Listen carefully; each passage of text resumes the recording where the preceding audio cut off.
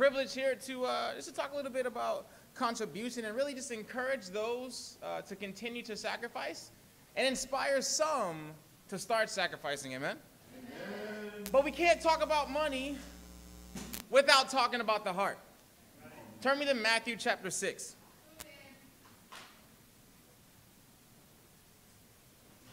Matthew 6, verse 31. Let me get an amen when you guys are there.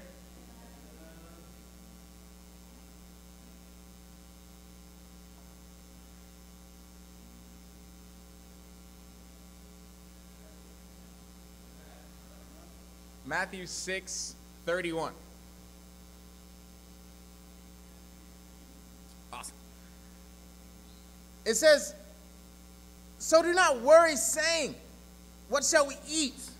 Or what shall we drink? Or what shall we wear? For the pagans run after all these things, and your heavenly Father knows that you need them." Right here, guys, it's clear some of us can worry. Actually, I take that back.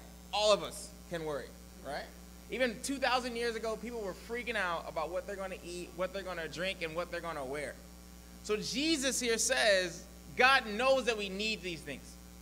So there's no need to worry, right? Because previously, if you read the scriptures before, it talks about how even the birds and the fields and the grass of the field are taken care of. And so I want to put before you guys just a little question. It's a small little thing to think about. Have you guys ever seen a bird anxious? Just for a second. Have you ever seen one? We see birds, we see squirrels all the time, right? Those guys you've never seen one with anxiety. And yet, what do they have? They don't have a job. You know, some of them don't remember their mom. They just woke up one day, and then they're alive. And every day, they just find food. One time I gave a squirrel, a literal squirrel, I was eating peanut butter under a tree. A squirrel came down there, and I gave him some of my peanut butter. I don't think it was me, guys. I think God was taking care of that squirrel. I believe God was really taking care of that squirrel. God here knows the squirrel's needs, and he's going to take care of them. God does the same for us, right?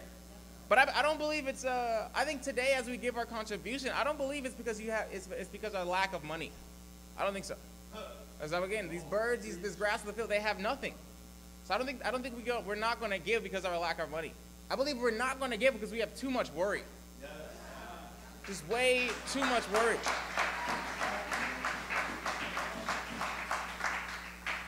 And so I just want to look at that today. You guys with me? Let's look about not having worry.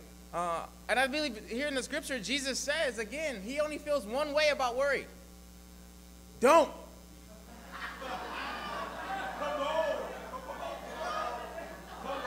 He feels one way about worry, and he simply says, don't. Because I believe our worry can blind us from God's glory. And so I want to help you guys understand. I believe our worry can take us out. If you guys reference, just think about it. Mark 4:19. It's a little bit into Jesus' parable of the sower. He talks about the third soil, a seed sown among the thorns. What do those thorns do? They choke us out because the worries of our life, the deceitfulness of wealth, and the desire for other things. Those things choke us out and make us unfruitful. What's interesting, though, is I believe it also chokes out our wallets. Chokes out our wallets. Stops us from giving our money to God because we worry. And so today, I believe, honestly, guys, I can worry. I can worry. I can hold back. I can want to hold back my money when I think about my rent. When I think about my phone bill. When I think about my family. When I think about my job. When I think about even my future. I know for myself, hearing Ron talking about he has no savings.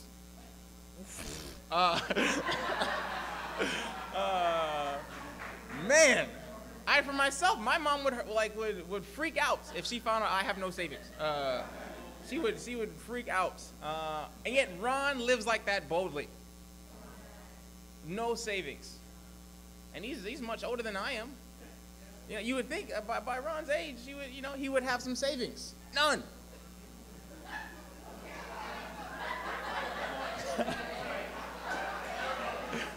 Guess what else? Amen. Ron may have no savings, but he also has no worry. He also has no worry. So I gotta take up the charge. The cure for no worry is belief. I gotta believe. You guys can turn to the scripture, Matthew chapter 6, verse 21. This is just a page over. Maybe you just have to look up. Matthew chapter 6, verse 21.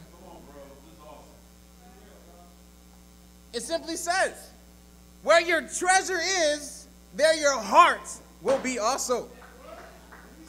It simply says that. Guys, I'm not political. I don't really follow the politics at all. I'm pretty bad. But I did look up some stats, and I want to present them to you today. Hillary Clinton, you've heard about it, has raised almost $700 million for her presidential campaign.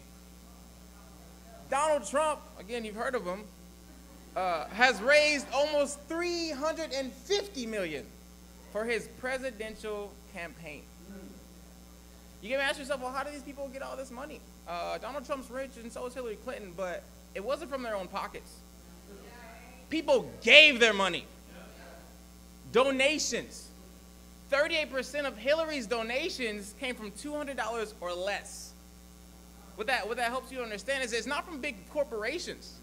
People like you and me are giving their money to Hillary Clinton, giving their money to Donald Trump so that they can become president. So again, the cure to not worry is belief. I believe the followers of Hillary Clinton believe she's going to change the world. I believe the followers of Donald Trump honestly believe he's going to change the world. And so as a follower of Jesus, do you believe Jesus is doing something to change the world?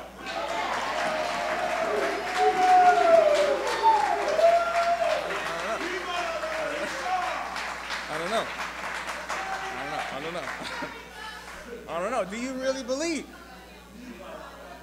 Right, Hillary Clinton is a proclaimed Democrat. Donald Trump says, I'm a Republican. Are we not Christians?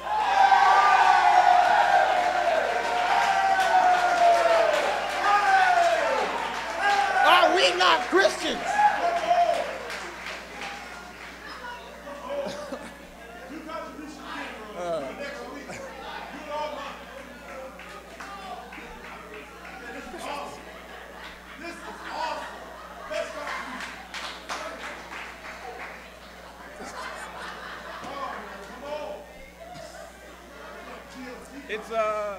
It's simple, guys. I tried to make it as simple as I possibly could. It's just as simple. If you really believe we're trying to change the world, there's no way you're holding back. There's no way. There's no way. Even if you can't give your pledge, even if you pledge to give, I don't know, 50, and you can only find $10 in your wallet right now. Amen, I'll take it. I won't take it, but amen, Jesus Christ will take it, amen? Don't be afraid of the world.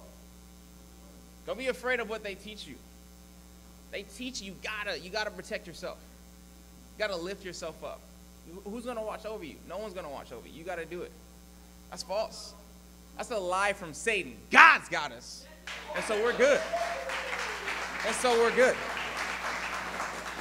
So let's be unified today.